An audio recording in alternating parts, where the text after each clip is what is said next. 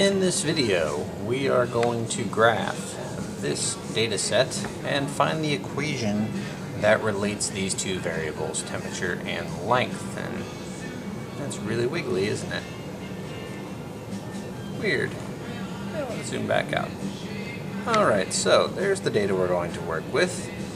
And here is the graph paper on which I am going to graph it. So, looking at our data, we have to choose which direction to place this thing. And we can see, zoom in a little bit there, that the range of our x values is significantly larger than our y values. The y values run only from a little bit less than 1 and a little bit more than 1, so we don't need a whole lot of space there. Where our x values run from about negative 50 to about positive 250. So we have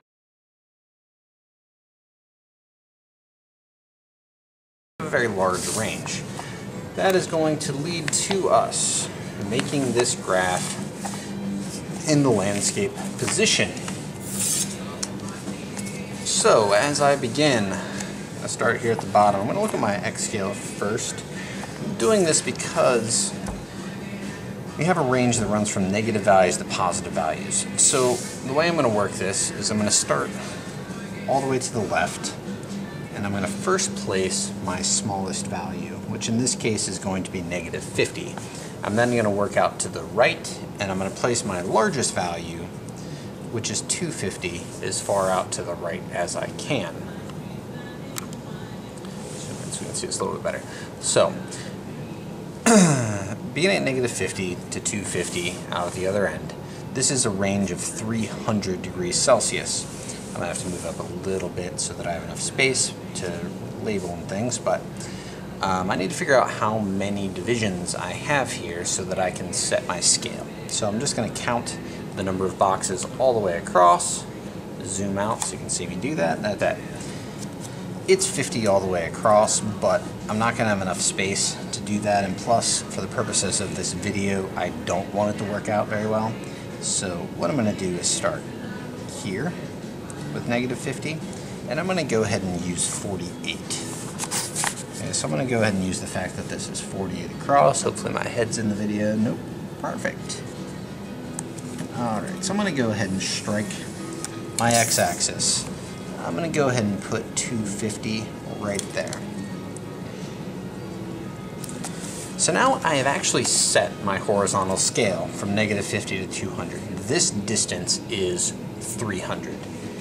Grabbing some scratch paper here so I can actually do some work, I'm going to take my 300 degrees Celsius and divide it up into 48 boxes.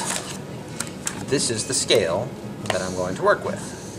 So I just need to find out what that means about each individual box. There's no real magic to this, I'm simply filling the space on the page. I find that we have 300, you can see that, 300 divided up into 48 pieces means that each individual box is 6.25 degrees C. Again, that's per box. So as I move across my x-axis, each box is 2.5. Well, looking at that 0.25, the number that jumps to mind is 4, because if I multiply that by 4, I get a nice round number. So I'm going to look at, well, 6.25 times 4, what do I get?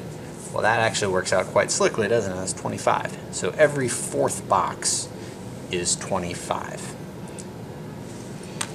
1, 2, 3. 1, 2, 3, 4. That's 25. 1, 2, 3, 4. There's my 0. 1, 2, 3, 4. 1, 2, 3, 4. Okay, so we've labeled it up all the way across the bottom. I now know where my y-axis is, so I'm going to go, the y-axis goes at 0 on the x-axis. Now that I know where that is, I can go ahead and draw it in. So there's my 0. I now have an origin on my page. I now need to place my y values. So I'm going to employ a broken axis here because this data is so close together over such a small range. If I didn't employ this, then the entirety of my graph would end up being over just a very small chunk of the total paper, and all of this would be blank. That's okay, but I would get a better image if I go ahead and spread out this axis. So I'm going to break this axis. You cannot put a break in the middle of an axis, but if you want to leave out values for good reason, okay? I wouldn't do this if I were close, right? If I were going to leave out 1 through 5 and then go ahead and make a graph which ran from 5 to 15 or 5 to 20, that's not really enough. But in this case, the graph wouldn't cover, the data wouldn't cover the graph very well unless I do this. So looking at my data, it runs from just under 1 up to just over 1. I want to make this break very obvious, okay? Because I'm going to start my graph here at 0.9. So I'm leaving off 0 to 0.9, and I'm going to run up to just 1.1, and I'm going to stick that way up here at the top. Now, just like I did on my horizontal axis, I need to find out how many boxes is this. Okay, so 32 boxes. I'm taking a range, which is only, my largest value is 1.1, my smallest value is 0.9. So my total range is actually only 0.2 meters, dividing up 32 boxes. 0.2 divided by 32 tells me that each box is 0.0025. This is really tiny. This is part of why I chose to do a broken scale, so that each box would be only worth a little bit and the differences we see would be exaggerated. So I'm again seeing my 0.25 out at the end, so I'm going to look at some multiple of 4. If I multiply this by 4, I'm going to get 25 again, which works out quite well. So times 4, and I find that every 4 boxes is equal to 0.025. I'm now going to use that to label up my graph.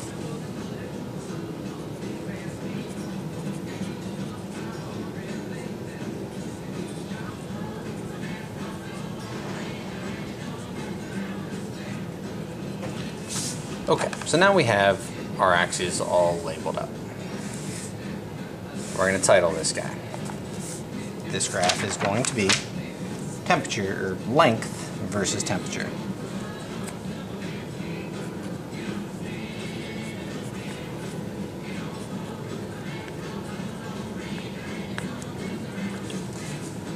And now we have a title.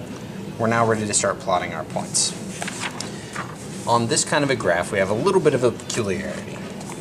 So, to wrap up, here we have titled and set our axes.